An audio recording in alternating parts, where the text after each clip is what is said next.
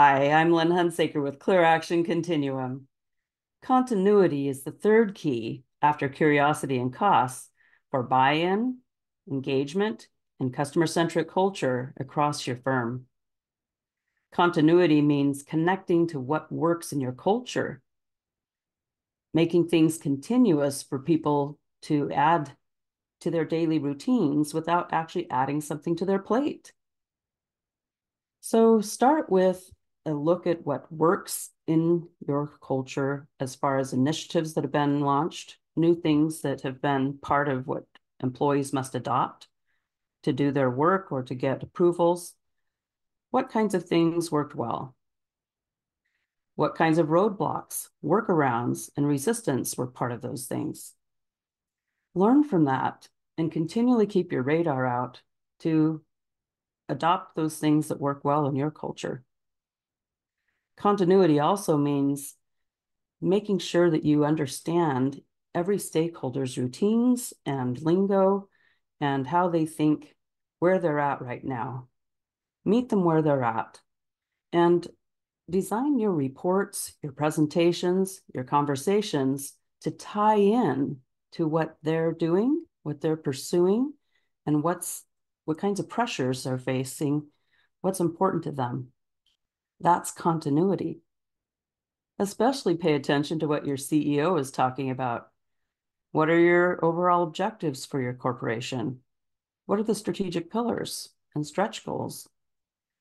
How does your CFO look at ROI and what's important financially? How are marketing, business development, and sales talking about customers? Which customer segment is the most important for driving your growth this year? You really need to address customer experience, data collection, reporting, engagement, and value in terms of that group of customers. Report similarly to the way that those customer-facing groups are reporting. Adopt their formats, talk in their language, and don't require them to learn your lingo. All they really need to know is what's really happening with customers and what do they need to do about it. When I used this approach leading CX company-wide, I started out with the account teams and the engineering teams, and then I branched out to the support functions. It was really important to tie in to what they were already doing and present customer experience insights and suggestions as a tweak to what they were doing, modifying their mindset, their timing, their quality, their handoffs, their policies. These are modifications that can make all the difference in throwing less things over the wall to customers, customer service, and churn.